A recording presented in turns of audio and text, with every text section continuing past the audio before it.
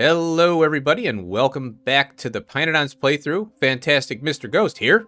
And here's our next project. Calmodulin. Yes, I looked it up. There is a J sound in this particular part here, and there is no J. That annoys me about the English language, how they just put letters in there that aren't there, but you pronounce it like they are. Drives me nuts. But anyway, it's called Calmodulin. So we're going to work on that today. But first, last episode, all I had time for was the aerogel industry. Yes, this sucker is an industry, I tell you. We got methane on the network, and, well, let me just say, it's a steam eater methane. But, hey, it's there, and we've got it. So now, all these little satellite builds that I've been doing, you know, for green circuits, you know, the substrate and all this other stuff, now I can draw from here. In a sense, what it does is simplifies the builds, and I like that. Same thing with the formaldehyde. Now I can draw from here. And having melamine resin on the network is nice too, because now I can build windmills without a problem. I used to just kind of shuffle it around, you know, hand ferry it, you know, drive the train over, grab some from the green circuit build and come back, and I would build the windmills. I don't do it every day, so it doesn't bother me, but it's nice to have things automated. You know, Factorio, automation. And then the ever so slow aerogel. Yes, we got it. And oh boy, sodium hydroxide. It keeps coming up. Well, let's talk about that for a minute. So yeah, last episode, you know, sodium hydroxide. Well, I've been working on this. I kind of took some time, and here it is. This is where I was working on the sodium hydroxide and also the mining fluid too. So I'm faffing about over here. You know, sometimes I'll be bored. I don't want to start anything crazy.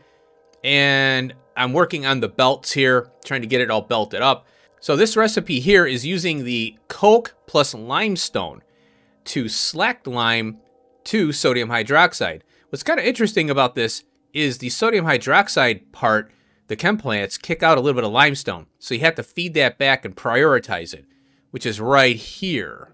Now I started this build here too, where I'm using the mining fluid 2 to mine for saline water. And the primary focus is the hydrogen chloride. This electrolyzer will kick out sodium hydroxide as well, and I've been primarily relying on this recipe here, and it's not cutting it. So it makes sense to do the hydrogen chloride alongside the sodium hydroxide because we do get a kick out of the sodium hydroxide, and I want to prioritize the sodium hydroxide from this build first, and that's easy to do. So I'll be working on this off screen, and I'll show you what I got. The next project is going to be coke. Remember this mess? Well, I've been working with Helmod and fighting with it to get a coke build. And I also want to get the wax kind of moving along here. So we're going to be using the apiaries, filling combs, and getting used combs from the bitumen.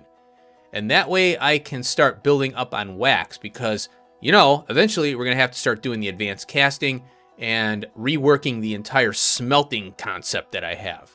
We're getting away from doing one-stop shop builds, so the iron will be molten and trained or piped so that, you know, I can focus the builds, and then we do casting with the advanced casting, and that will be a different area, you know, but close by. So I'm collecting materials and doing all that here, so once I get the sodium hydroxide done, I'll start working on this, and I'm looking forward to it. It's a pretty confusing build, but I think I might have it. All right, let's talk about the filtration media. You'll notice that I have 2 machines set for filtration media here. Oh, what's that? Do you see a sub-denier machine too? Yep, that's right. I got the filtration media in. It's kind of spaghettified, but it's not too bad. I cleaned it up as best I could.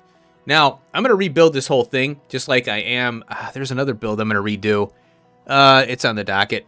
I can't remember which one. But I want to separate the activated carbon from this build as well as the microfiber. And then the filtration media will get its own area as well. It makes it easier to upgrade and maybe add capacity. So if you have a build that does one specific thing, you copy and paste it. Just got to make sure you can feed it. More sodium hydroxide. Yep. So we need the cellulose for this recipe down here. I belted it all the way down.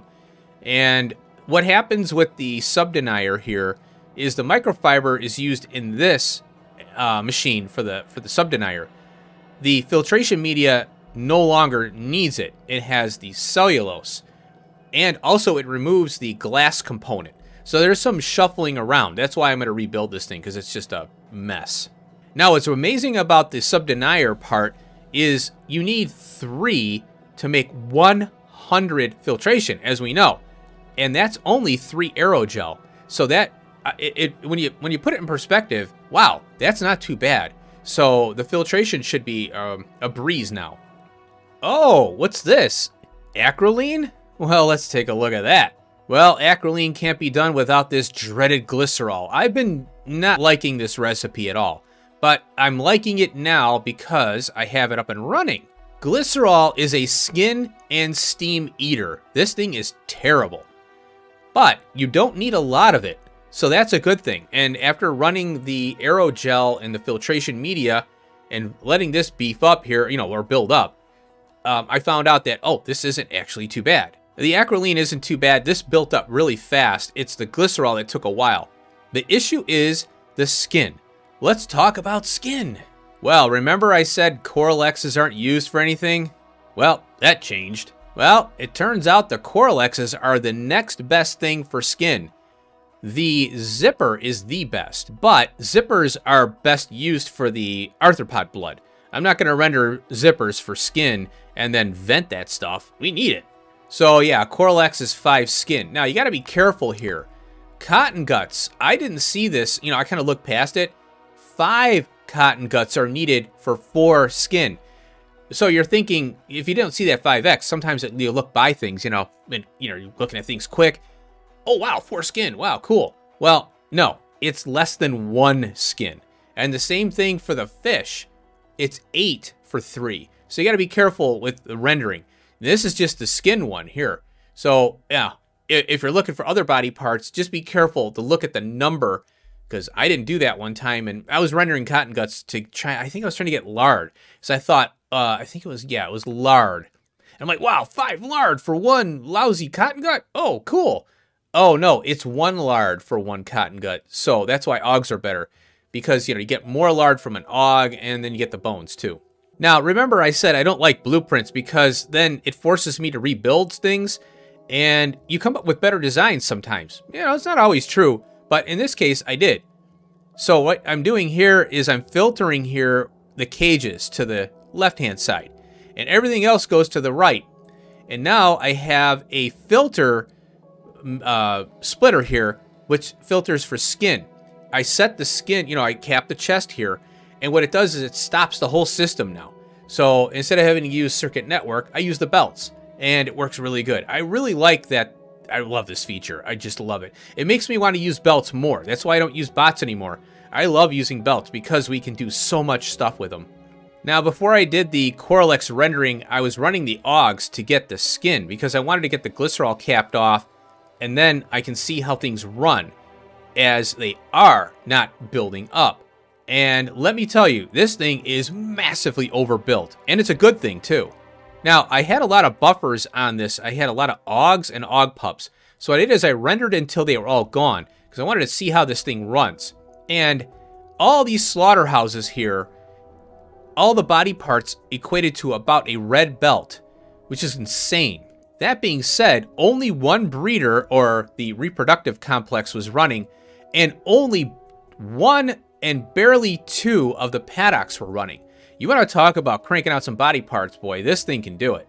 So one of 2 things can happen here. 1, I add more slaughterhouses, but then I got to feed this thing, with that much stuff to get all those running, or I can slim the build down. But what I'm going to do is keep this as is, and as, the base grows, this can stay here, because we're going to need bones for other things. Other things are going to scale up. So there's no reason to go backwards even more. Let's just leave it. All right, over here by the biomass build, the body parts collection area, I added more kite-calcs, and I'm testing this now with this, I think it's, 6? So what the plan here is, I'm going to monitor this. I'm pretty sure it's good to go. I'm going to take these 2 wood things out and the wood stop here, and then I'll probably run this out, and just pull the stop up and run this wood out of here so I don't have to deal with it. I'll move this thing over a little bit so I can belt 4 belts straight down into the case here. So I have 2 mini loaders here. This can crank out some biomass with the kicalcs. So, you know, 4 belts straight down. And then what I'm going to do is use a green wire on the belt right up close. Because, you know, I'm using red wire for the LTN stuff. So I'll shut the biomass off right here instead. So this will work out pretty good. Now, I have another kicalc build to show you. But this kicalc build is feeding the coal briquettes. Yes, I finally built it. And here it is. Look at that. Glycerol. And 2,000 coal briquettes. I'm very excited to have this up and running. Now, I did max rate calculator on it. It's a little underbuilt on the kicalcs, but that's okay. I think what's going on is it's factoring in 3 pressure furnaces, really only 2 run. So I overbuilt it a little bit because I want to make sure that, you know, I got plenty of coal dust here. So, yes, kicalcs. I think you can do ash. There might be a better recipe for ash. I think the raw fiber is for ash. So kicalcs are really versatile. Ash, coal dust, obviously biomass. So yeah, these things are really amazing. And the simple recipe makes it even better. Now, when I was monitoring the spin up on this, literally only 1 train came by that I noticed, and I got over 2,000 coal briquettes from less than 5,000 glycerol. That is amazing. Now remember, this is 60,000 megajoules it packed in this little brick. So I'm testing it here at iron plate, because you're not playing Factorio if you're not consuming a ton of iron plate. And here it is. So I'm going to monitor the glycerol and all that good stuff going on with these coal briquettes. And slowly but surely I'm going to convert all of the oxygen furnaces over to the coal briquettes. Now, why am I doing coal briquettes? Because the charcoal briquette, I think it's called, is nuts. And I need to do a lot more prep for that. So I'm going to go with this for now. And what I did is I ripped out I had iron oxide coming in here. And that was because I had no solution for it except make it into iron plate. Well, now we're consuming this stuff in the etching solution process. And also the red circuits are using it for the toroidal inductor. So I am actually having to produce iron oxide because I was running out from the byproducts that I have. So now I'm capturing the tailings here. I finally got around to doing that. So I'm really happy because, boy, let me tell you, there's a lot of tailings to be gotten from the iron. You know, as I said, if you're not playing Factorio, if you're not consuming a ton of iron.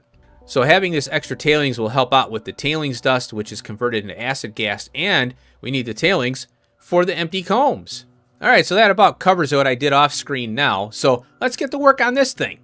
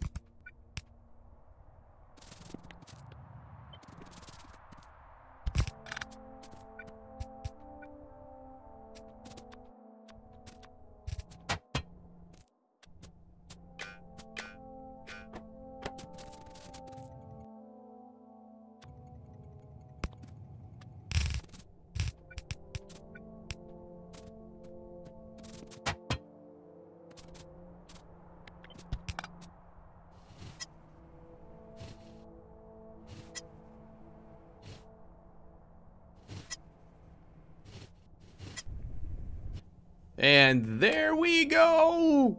I got the 10. So I'm going to make that frickin' creature, man. Oh, boy. This was kind of fun. And yeah. I decided to do all 3 substrates. And I like doing the chain, you know, the chaining here. I guess you could say the carrying the belt over. So, you know, it just makes sense to do the one substrate, offer it to the network, the next substrate, offer it, next substrate, offer it. Now, these are expandable this way. You know, I can move stuff around, you know, to do that. But the main crux of it is that the machines are, you know, you're able to go this way. And then I can underground and do the splitters and stuff. So I've got plenty of room. Spreading out, obviously, you know, I said this way back in episode, I don't know when, 10 or 12 or whatever. You need a lot of room in pYanodons because things get out of control. You start adding stuff over time, you know. So, yeah, each one of these is a unique, has a unique recipe, too. Like, this one only has logs. Biomass is really big. Biomass, ash, and the wood. So I remembered that, and I put a case here so I can have a very large request, you know, amount here. And then these are the onesie twosies, you know, the bits and bobs. Tufra is in here. I didn't realize that. I'm like, oh, Tufra. So I'm glad I got that build, the new one. Oh, speaking of Tufra, I forgot to mention, that is the one that I wanted to put in the farming block over here. So I'm going to do a Tufra seeds build here. And you know what's great is I got the manure bacteria already here. And I put the Tufra here. And I built the Tufra after, or before I did the farming block there. So I don't know where that Tufra is. Is it here? No. Oh, yeah. Anyway, so yeah, I was thinking I should move that over there. There's a couple others that probably I could find to move over. So now I've got the, is it the special? What is this stuff called? The special fungal. Now these are really fast. It's just, you know, a matter of feeding it and all that. And I'm using red belt because of the long distance this all has to travel, you know. So I don't mind. I'd rather have it fast. I got the red belt. I'm going to use it. Now, this sucker here. Oh my God, this thing. So what do we got?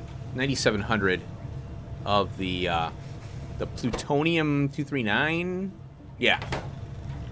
Now, these fuel rods, the limiting factor is, as you can see right here, is the iron niobium alloy. Now, this goes to the project that I have, which, you know, hopefully soon after the Arcwood MKO2s are done. I'm going to start doing the smelting stuff, but I got to do the sodium hydroxide and coke. You know, that's coming up. But, yeah, redoing all the smelting, and I need the molten versions of everything, right?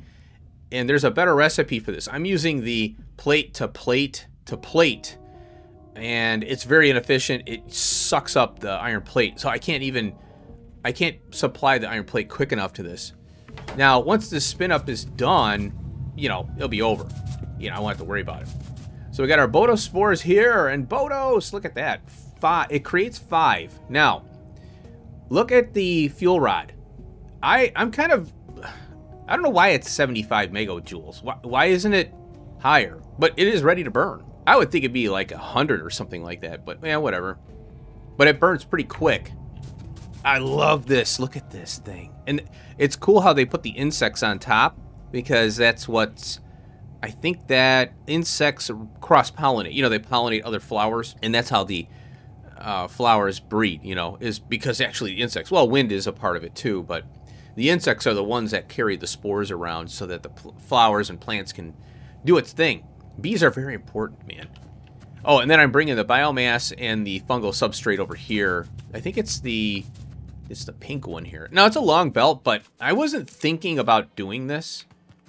So I'm like, well, I might as well belt it over. And, you know, it's just, you know, I'm not worried about this stuff. It's not expensive. So, why is it? Oh, this is the improved, yeah. And this is the special, is it? Yeah, special. It's special. So I did a little side load over here. Taken out of the case, side loading. I brought the biomass up over underground here. And it's all done So if I have to expand this, which I most likely will, I'll rework it a little bit, you know. Gotta start somewhere, you know. All right. And let's see. Oh, and then, yeah, the fuel rod itself. The lead, yeah, the the iron niobium is the bottleneck on that one. So I'm collecting the photos here because we're going to need them for the giraffe, the fog knots. And I definitely want to, you know, play around with them, but that's why I'm a little worried about this. So I most likely will do a separate Bodos build, and I gotta look at FNEI and see what other stuff it's used in, because I might do an internal build on the Bodos. So I'll take a look at that later. I'm not worried about it right now. What I am happy about is getting this finally done. And wow, it's taking a while.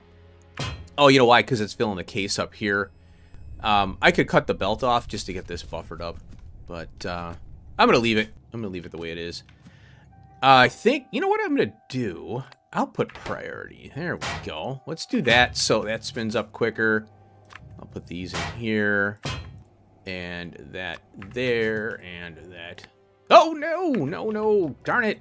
Ah, I clicked the wrong button. That annoys me. Oh, I probably lost a fuel rod.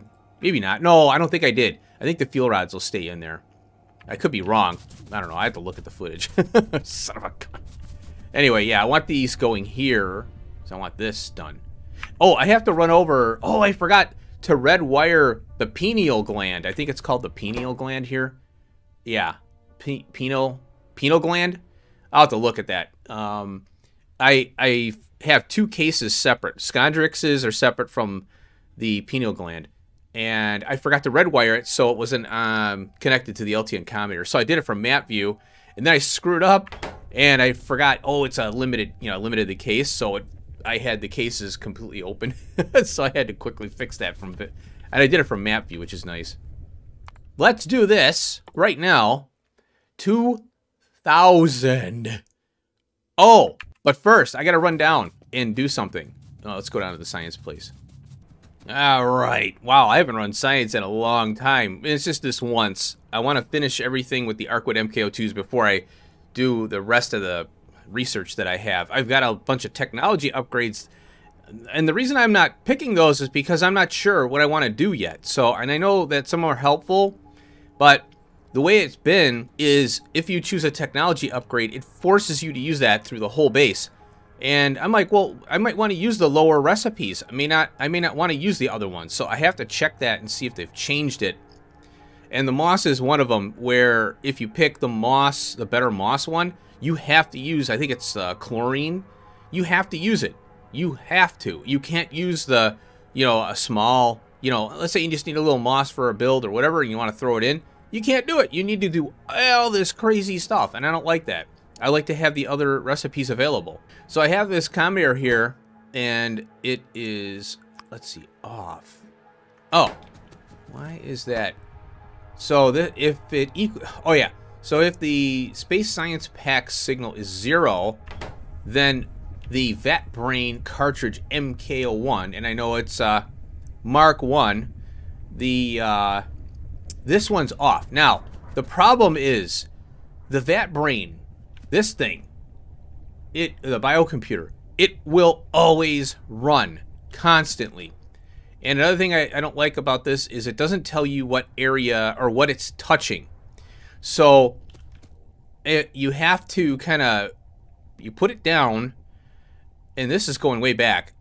Then you have to check, see how it says, there's no productivity. It's just research speed 2.4, which is through research. Now, once you turn this on, then you have to, well, once this is running with the cartridges, the productivity will show up. And this doesn't know when to stop. It has no link to, yeah, you're doing research or you're not. So you have to manually set this up. I think, I don't know what the heck, why? It's kind of tricky. I guess maybe there's no API to test if research is running or not. So this can't be stopped via that.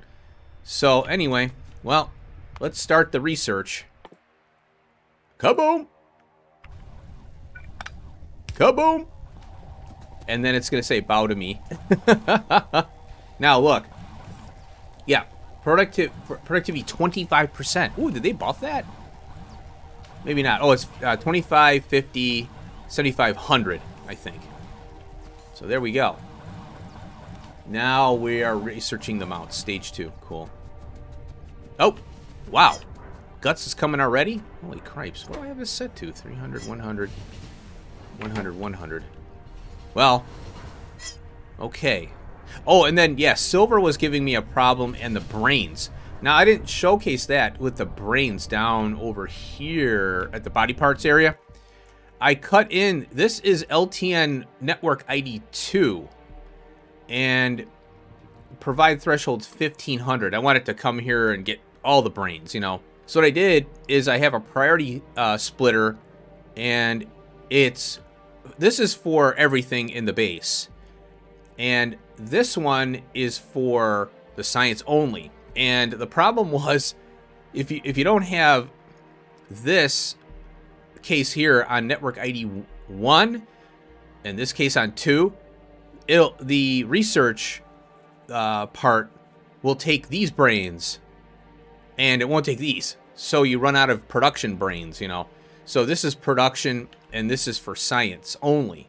So if this runs out, oh well, no more, right? So at least I get 25% until I run out of brains. Now, there are later things you can do to get brains consistently through the bioengineering, but not right now. So later on, you know, hopefully I can run the vat brain consistently.